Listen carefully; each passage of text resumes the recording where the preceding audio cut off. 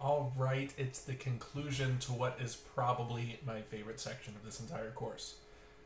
This has been section 4 of the Scrape the Planet course. We have covered spiders, all things spider in this section. It's been a blast.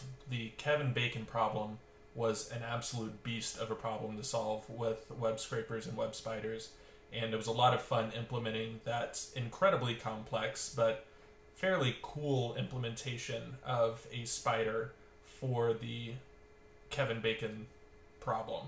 It was a blast to solve, and the last video that we did on a Wikipedia spider was way simpler, but lots and lots and lots of fun to develop. And it doesn't really take long to find a really good application of a Wikipedia spider. Just kind of storing Wikipedia like locally has a lot of really cool implications. So first off, thanks so much for watching that section. It was a beast. I know it was tons of material. The Kevin Bacon problem was incredibly confusing for a while, and it probably stayed incredibly confusing. Lots of you may not have ever gotten it because it was something that was very difficult to explain.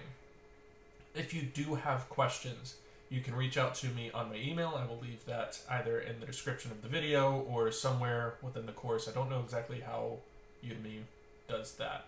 But if you have any questions, leave them in the comments of the course, in the comments on YouTube if you're watching this on YouTube, or hit me up on Twitter, something like that. I've got open DMs for that very purpose. So if you got any questions, let me know. And if tons and tons of people have questions, I'll probably try to redo the Kevin Bacon problem in particular.